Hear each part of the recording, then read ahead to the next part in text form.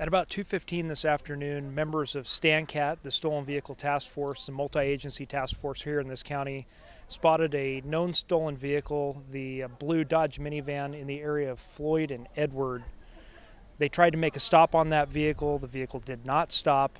The vehicle eventually lost control here at Gordon and Athens, narrowly missing a house here near the intersection. It did hit a few bushes, but relatively minor damage.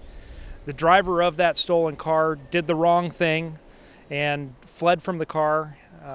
STANCAT officers, undercover STANCAT officers were closely behind, and they were forced to use a taser to apprehend this man. He is currently in custody for auto theft, and other charges are possible. We do believe that he was the only one responsible for this auto theft. We're not looking for anybody else at this point.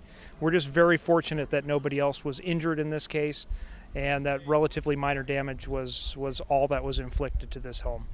Foot pursuits are inherently dangerous.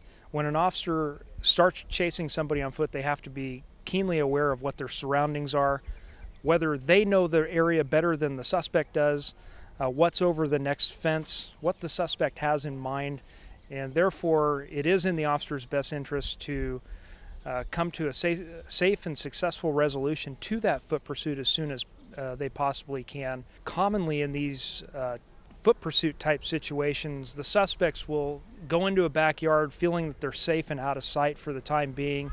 If you do see somebody that you don't recognize in your backyard, we ask that you get a good clothing description, a good physical description, including their height and weight and build, and call 911 immediately. There's no reason for somebody that you don't know to be in your backyard.